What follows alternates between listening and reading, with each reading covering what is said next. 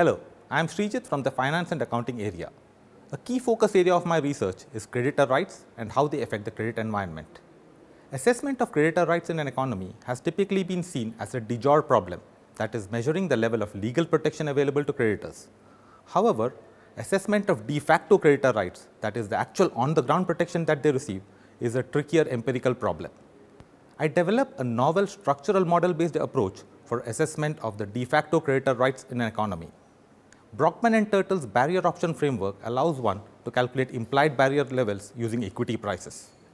I established that the sensitivity of these implied barrier levels to firm leverage is a good measure for de facto creditor rights in an economy.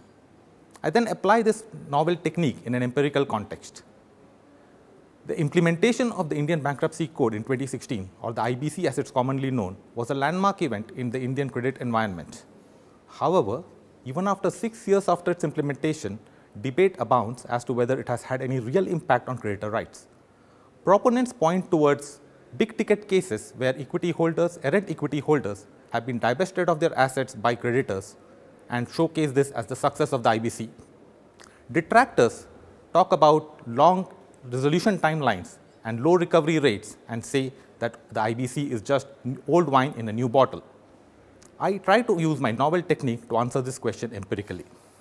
I find compelling evidence of a strong across-the-board increase in creditor rights, de facto creditor rights in the economy post the implementation of the IBC.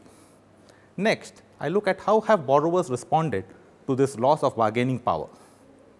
On average, I find that leverage has decreased, possibly due to the higher risk of bankruptcy or higher cost of bankruptcy in the post-IBC world. However, this decrease in leverage is not uniform. I find that highly levered borrowers have indeed reduced their leverage to stave off bankruptcy. On the other hand, borrowers who had less debt have increased their leverage, possibly taking advantage of increased willingness to lend on behalf of the creditors in the post-IBC world. Overall, I formulate a novel theoretical approach for the assessment of de facto creditor rights in the economy and apply it in an empirical context to understand the effect of the IBC on the Indian credit environment.